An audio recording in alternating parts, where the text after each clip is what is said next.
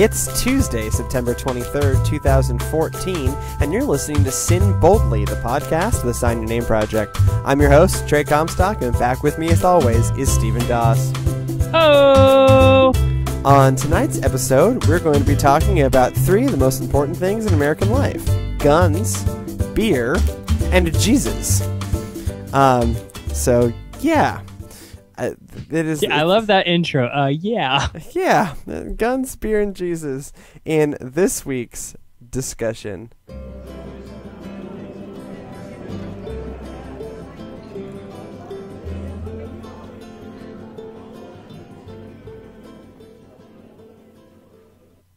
So, Stephen, guns, beer, and Jesus? Yes. Yes. That's everything that has to do with Christianity right there. Guns, beer, and Jesus. So, my lovely I realize wife... we did an episode on ISIS, but explain this to me. Okay, so, guns are awesome, beer is awesome, and Jesus is awesome. You got me on 2 out of 3. Sorry. According to this church out of Joplin, Missouri. So, I get today this article from the lovely Kathleen Royston. Friend of the show, if not a normal co-host that someday will return. So she sends a link to me about this church, this article from, let's see, there's the Stephen, where's the Stephen Doss? I'm looking for it on the Faceplace. But what it is this rural church in the Ozarks in Missouri, outside of Joplin, I believe. And what happened was... the name of the article is, "Do you have the balls to attend the manliest church in the United States?"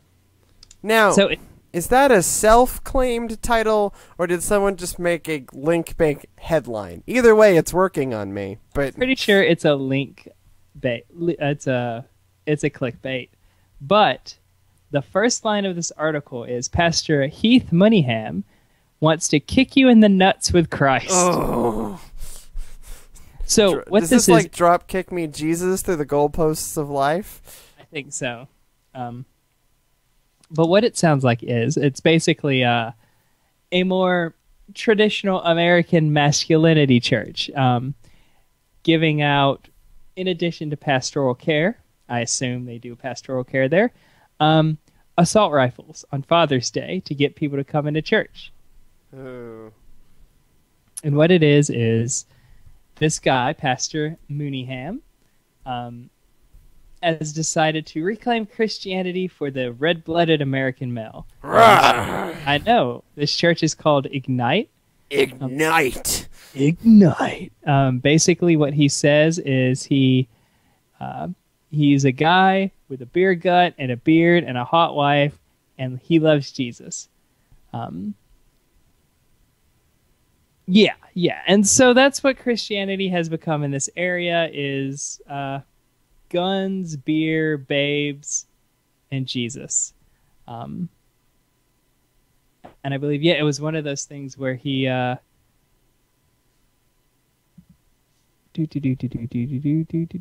he says? He set up a billboards all across Joplin that's like, "God loves sex," to get people to come to his church to hear about how God loves sex. And his big mission statement is, "We love our God, we love our country, we love our trucks, and we love our guns." And so my question to you, Mr. Trey Comstock, how much of this is the red-blooded American male coming into Christianity, i.e., this is a rural congregation, 800 people, lots of gun-toting people out there because, it is rural. It's rural. It's the Ozarks, so it's the rural Midwest/South. And a lot of times churches, grow because they're with their context. Okay, so how much of this is context, and how much of this is, being a real man's man for Jesus? So, I will pick up there in a second. Some updates. So I wanted to make sure that, one, we weren't dedicating a the whole segment or whole show to something that isn't real.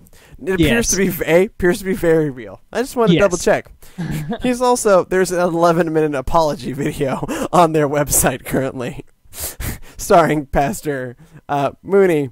So I haven't listened to this video yet, but so apparently at least some semblance of this is real. Okay, so as you know, kind of any class on missions and mission theology is going to talk about this, or if you're from a reputable place, is going to talk about a tension between what is contextual and what is universal.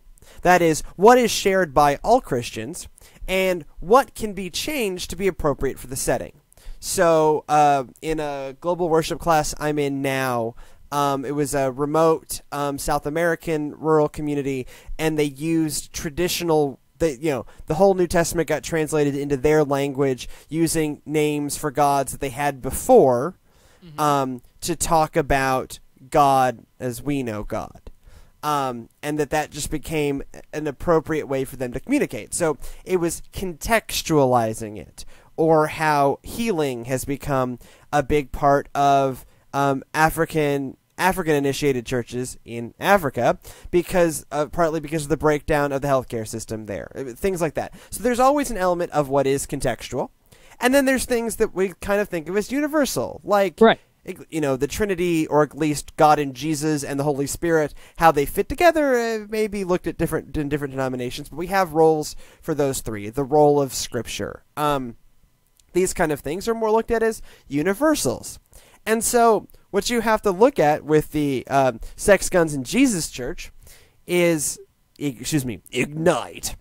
is how much are they throwing away universals in order to be super contextual, right? Because you can sell anything if you're willing to alter core theology. Yeah. The key to missions and outreach is being contextual enough to be able to communicate with the group you're trying to reach, right? So, I am not going to go into my context. I am also a rural pastor. I am not going to go in my context with a laser light show, or, throwing out the 11 o'clock service because I think it's old and stuffy. It's not my style, but it's neither old nor stuffy. It's just not my style. But to do that would be rejecting their context, or to say it's a total waste of time to do a chicken queue as a fundraiser. It's a huge fundraiser. Who would have thought? But that made sense for their context. Apparently selling barbecue chicken, huge thing. It's good chicken. But if you would have pitched that idea to me, I would have looked at you and go, in the 21st century, who cares? Apparently that whole community cares. So serves me right for doubting it. So that's being contextual. What I think they have done in an effort to be contextual and hip and rad, right? Manly is they've thrown out some pretty core Christian values. And they've given, one of the quotes is, what is it about hot wives and we're just a bunch of dudes with beards, beer guts, and hot wives. We love our God, we love our country, we love our trucks, and we love our guns. Okay, so there is a long-standing debate in this country about the link between God and country. So I'm not actually going to pick up on that one for once, because we've talked about that. But that is a prevailing theological mode within the United States. So you can't call him out, only him out for saying it. You have to call out, possibly the majority of Christians in this country for that one. Yeah. There's a website that I look at a lot from Conservapedia. And it's one of their big things is we're gun-carrying and Bible-believing Christians. We stand up for God and country and our Second Amendment rights. Right. I mean, it's built in, the Boy Scouts. Is God and country. Do my best to do my duty to God and my country. I mean, my God and my... It's baked into a lot of our national culture. For me, what stands out in that particular quote is hot wives. Yeah. What? I get. Just remember. Right. I get that that the female form can be attractive to the straight male. I am a straight male. I understand this. But what are we saying theologically when core to our identity is vaguely, or more than vaguely, objectifying our wives? Yeah. A core part of identity is the fact that we have a hot wife. As someone with a hot wife, sorry, sweetheart, but I am objectifying you for you this. You can just go with a wife who you are attracted to. Yeah. Which, I'm not going to, like, I'm not some weird psychologist. Like, I get that physical attraction is part of it. Absolutely. And it's more than a biological impulse. That's a sign of your identity, is the fact that your wife is hot. Right, but your identity as a faith community is that you use this language of hot wives. Right. What? That kind of, like, I am not talking about being super politically correct here. Right. What I'm talking about here is the use of the phrase hot wives. And so basically, and from my perspective as a progressive Christian, built into his statement is violence in the form of gun ownership, is idolatry of nation, is destruction of the environment in the form of trucks, and it is drunkenness, potentially, and not necessarily. Neither you nor I are teetotalers, and so beer is good in moderation, sure, but not taking care of your body if you've developed a beer gut, and then objectifying your wife. So you're really hitting me on a lot of cylinders there, Reverend. And like, I get creating a worship space that is comfortable for people, right? And so if you want to use Band of Brothers clips, and if you want to, we dress real casual, you can let your belly hang out. Fine, like, that's cool. Good. Like, let's find as many ways as possible that people can authentically connect with God. But there's a really key phrase in there, and that is authentically. Yeah, authentically. That looks like Christianity. And this doesn't look like loving everyone equally. It's one thing to say, yeah, we are who we are, and that's great, but you have taken what can be positive aspects of your identity, and you've said that all activities that are part of this identity are part of Christianity. Yeah.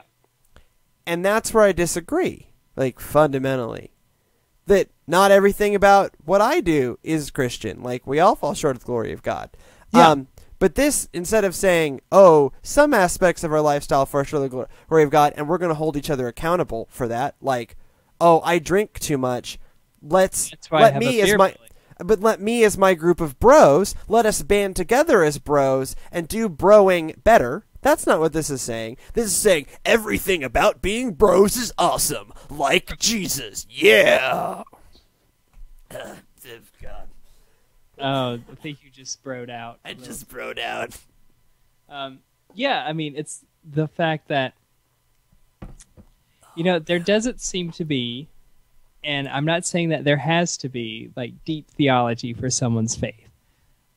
There's not going to be people thinking, Schleiermacher, Nietzsche, Kierkegaard. I read Kierkegaard, and that really... But there has to be some semblance of those big things. And, from what we get from this article, it's just like, I love Jesus because I'm awesome.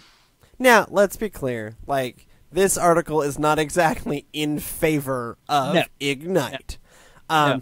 So this is not what we would call a balanced perspective on it. But the pull, I mean, for me, it's not so much the tone. It's like, you're giving out assault rifles at church where, like, Christ tells people, like, don't take your weapons with you, like, put them away. Like, folks, I get that we have interwoven Christianity and American culture to the point where you cannot recognize Christianity without thinking of it as American. Yeah. I get that. You know, flags in churches. Flag in my church, even. Just kind of keep moving it further and further to the side. Hopefully one day it'll tump off. No, I've got enough military folks in my congregation. They'd notice if it wasn't there. Yeah. And, you know, and it's one thing for, like, reading the names of veterans around Veterans Day. Like, that's all right. Like, let's remember people. It's actually right around All Saints, and so it kind of fits in. You know, and that's contextual. And we pray for the troops every week. If I don't bring it up, someone does. And that, you know, I think that kind of theological expression of care for America is one thing. But when, like, what I think of as the darker sides of American culture, the lack of care for the environment and the love of violence and objectification becomes core to the identity of a church, we need to step back and think about, what are we doing? Have we perhaps lost sight of what is universally Christian and have blurred that with what is, quote unquote, inherently American? Yeah. And, you know, there's this, like you said, there's this huge ingraining where America is, thanks to Ronald Reagan, this shining city on a hill that the Bible talks about. And so naturally the American way, which happens to be men are awesome. Men are awesome. Yeah, I mean, there's an awesome Mitchell and Webb. They're a British comedy group that's like shows women, and it's an advertisement for women, and it's all like you're achy and you're lazy and your kids are running around and stuff. And then the next one, it's like men get drunk and shave because you're already perfect. Get drunk and shave. It's already perfect. Yeah. Which is kind of like this. It's like, men, you have hot wives and beer bellies. You're already perfect. Now you just need Jesus in your life. Yeah, and Jesus would be just like you, a broed out man. Yeah. If Jesus was here, Jesus would have a hot wife. But Jesus died for your sins, and that's why you need to come to Christ. Come to Christ. And with, like, I'm not, like, I don't want to, like, you know, I am not super bro-y, perhaps, but I'm not, this is not an attack on brodom. We'll attack brodom in a little bit. No, I mean, what I'm talking about is, if you want an all-male accountability group because that's where you feel more comfortable, by all means. And y'all want to communicate by grunting and scratching and insulting each other, that's fine. I'm scratching right now, yes. I mean, that's not kind of how I necessarily hang out, though. You know, I have my high school friends, and it's kind of closer to that, I suppose. But, so, that's not what I'm on about. What I'm on about is this, like, lack of recognition that any of these other things might be a problem. Yeah. These things may be a little problematic, like handing out guns to get people to church. And his thing is like, yes, this may be weird, but it also got 53 people to come to Christ. So his thing is like, I'm getting conversions. It's working. Yeah, ISIS, I think, says the same thing. Right? Like, yeah, no, you are reaching the unchurched. Yes, but what are you reaching with them? What are you reaching them with? And what are they learning? Right? I could open up my dumb megachurch Vision Setters. Anytime I'm trying to create a fake megachurch, I call it Vision Setters, because I think that sounds like the worst name for a church. And so I could open up Vision Setters. I could start spending a lot more money on my hair, and I could bring a lot of people to Jesus. But a lot of times, you look at Joel Osteen, for instance, the gospel gets watered down to the point where it is unrecognizable. This is not Bonhoeffer's Costly Grace, right? This is not like Calvin's Fear and Trembling in the Presence of God. This is not Barth's Inherent Otherness of God. No. This is going to come in and drop kick God in the face. We're going to drop kick you in the face we're gonna grab God by the balls and steer him our way. Like, Yep. That came out of my mouth. That is not just happened. That is not the show title. Oh no. God by the balls. Yep. I said steer him our way. God, I'm a bad person. God. But this isn't like I connect this directly to Joel Osteen as too much contextual, too much what people want to hear, not what people need to hear. I bring this up in premarital counseling when we're talking about budgeting money. And one of the things I said is, as a pastor, I'm never going to make that much, assuming I'm doing my job right. It's a weird field where if you're doing your job right, your income won't ever get that high unless you get a book deal, and that's a little different. But as a pastor, you're never going to get paid all that much unless you have sold your theology out to what people want to hear. That if you're not mixing the welcoming and the yes, Christ loves and Christ forgives, combined with the challenge of so go and live your life differently, or as the Bonhoeffer quote I used in my sermon this past week was, freedom for others or freedom for responsibility, right? If you're not preaching that, it's really easy to become a millionaire.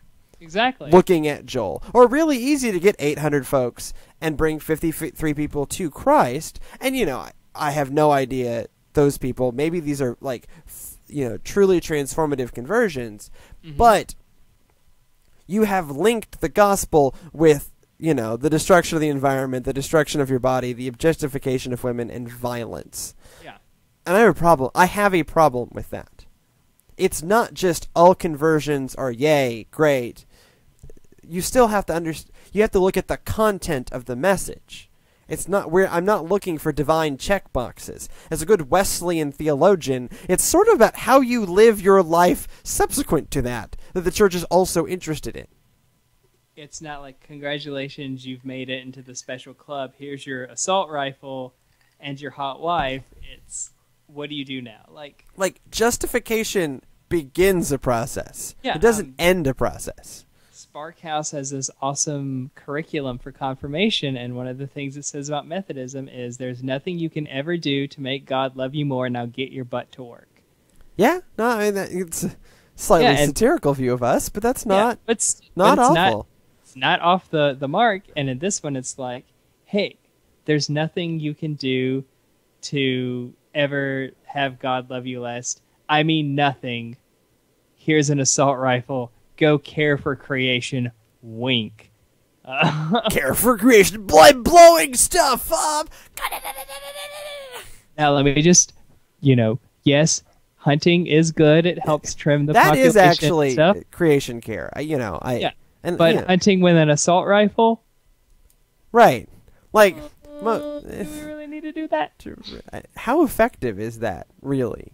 I mean, generally, I'm no great hunter. I have been hunting. And I grew up, I grew up in Texas. I work in the rural South. Like, wouldn't that, damn it, the more bullets you put into it, the worse it is to eat, right? I assume it would be a bit, metally. Right. Or, poisonous. It's lead. Lead isn't good for you, right? I've been told, lead is bad. You shouldn't eat the lead paint, or so they told me when I was a child. Don't eat the lead paint. And, it probably... don't want to put too many bullets in the thing. That's not being a responsible hunter. And yeah. And again, this is not necessarily, I'm not necessarily debating gun ownership as a concept within secular governance. What I'm talking about is linking the church, an instrument of peace, with the handing out of weapons. Which, admittedly, we've done in our history, but we don't generally look kindly on that aspect of our history. Back on it and go, what did we do? Why? Just why? So yeah. I may have to watch the apology video and just find out, what happened next. Because. But, honestly, you have to know that there's another church in the wings that's just, like, if I just, stay out of, the devil's path, I could do this and it could get huge. And Yeah. so is the next one going to be your church up in Georgia? No, although I might put in a weight room. That seems like a really manly thing, and is positive. This church, I don't know if you've ever seen these pictures of manly Jesus. Yes. Google image search manly Jesus. It's like, like rippled 6-pack Jesus lifting weights or whatever. And this is like manly Jesus paintings, the church, which is really productive. So if you have any feedback for us, if you want to talk about your experiences with manly Jesus, sin boldly at endfear.org, facebook.com/the Sign Your Name Project, or at sin boldly on Twitter. And go in peace to love and serve the Lord and end fear by signing your name. Good night.